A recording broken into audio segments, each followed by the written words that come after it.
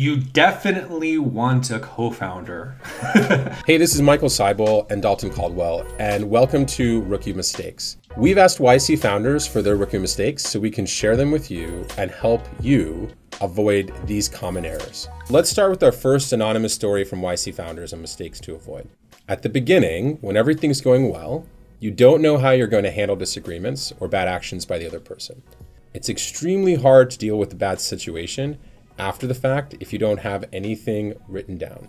It's awkward to talk about things like who gets what percentage of the company, or do you have founder vesting? And you know how human beings are. We don't always remember things quite the way they went down, right? And so write it down.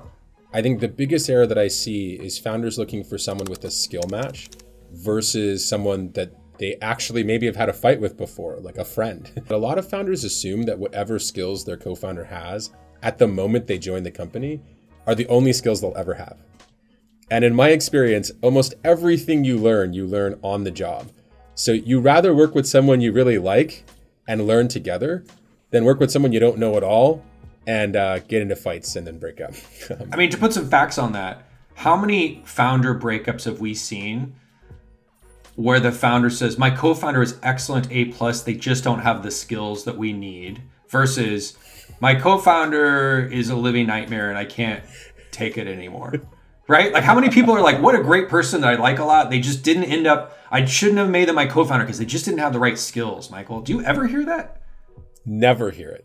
Never. And by the way, it's not that it's not true. It's that doesn't cause a co-founder breakup. Like, that doesn't kill a company. It's an error, but not a fatal one. All right, let's move on to the next one. So, the YC founder wrote in, take arguments with your co-founders seriously. It's more likely to kill you than anything else. What I see with a lot of co-founder disputes is that the relationship has never been pressure tested. They've just been friends. They've been like, oh yeah, we chat all the time. And then the first time there's a disagreement, it's just a blow up. And the relationship is broken. And you'll never be able to put the pieces back together again. Versus if it's someone you've known a while, maybe it doesn't seem as shiny, but you've already had some disagreements. You've already had the relationship ebb and flow over years, right? My best takeaway is that first, you don't always have to come into a resolution. Like if you don't have two people engaging productively, you can pause. You know, you don't have to keep the fight going. Yeah. And then the second one is like understanding how your co-founder deals with stress. Like some people deal with stress by attacking. Some people deal with stress by retreating. And like if you understand how your co-founder deals with stress, you can kind of better interpret what they're doing. All right, here's the last comment that a YC founder wrote in. I chose a co-founder with whom I could not share my honest disagreement. We didn't know how to fight well or come out of those fights better and wiser. Some part of that was conflict avoidance on my part, and some part of that was him fighting dirty. It's crazy when you speak to founders where they'll spend 8 hours a day with someone and 12 hours a day with someone. And they'll be like, I haven't spoken to them in a week. you know, and I'm like, what are you guys doing all day? Like, you haven't talked to them in a week? Or I haven't talked to them in a month, or I haven't had a real conversation with them in a year. And I think when things get that bad, I would argue there's a point where breaking up becomes inevitable, and the CEO's job is now not how to repair the relationship. It's basically how to separate in like the most effective and least destructive way. When you talk to folks about this, they know in their hearts that that's what needs to happen, but they just can't bring themselves to actually do it because it feels bad.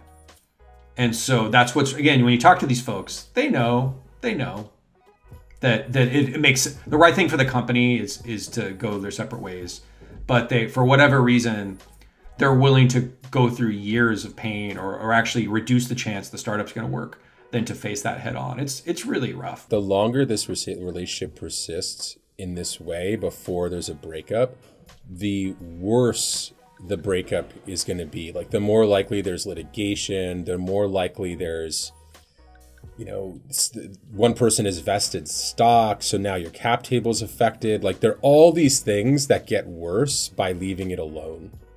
How should the CEO set up a company so that if this battle, if there is a co-founder fight, it's not fatal to the company? The closest to equal you can get, the better, because it avoids this, this person has 10% more, so it's their company. You see all this drama that happens over equity splits. So equal is good.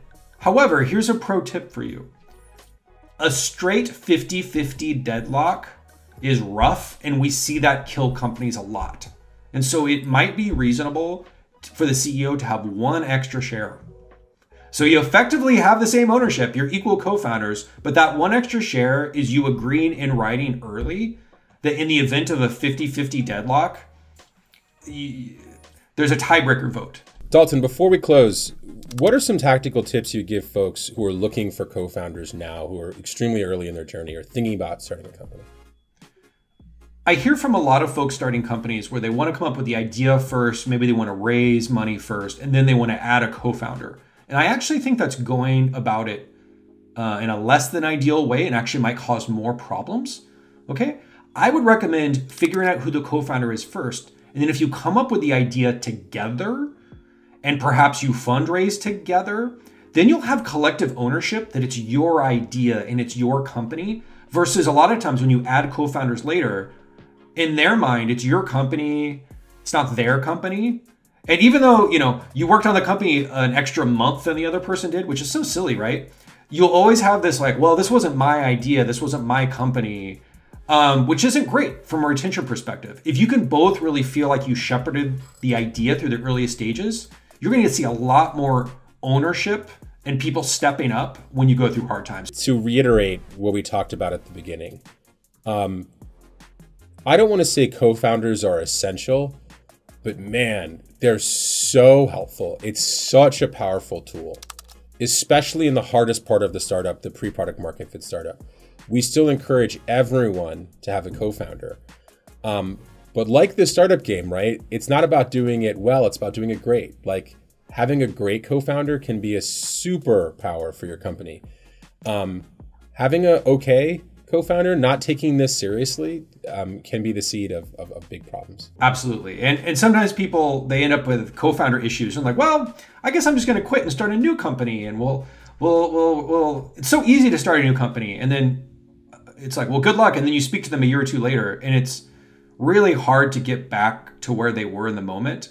And one of the regrets is they wish they would have spent the time to set up the co-founder relationship well and choose the right person first, then think they can just blow everything up and get a do-over. That's just not how life works. And so the more you can front load this the first time around versus having hard-earned lessons, yeah, would recommend. Yeah. So we recommend you get a co-founder. We recommend you do it well.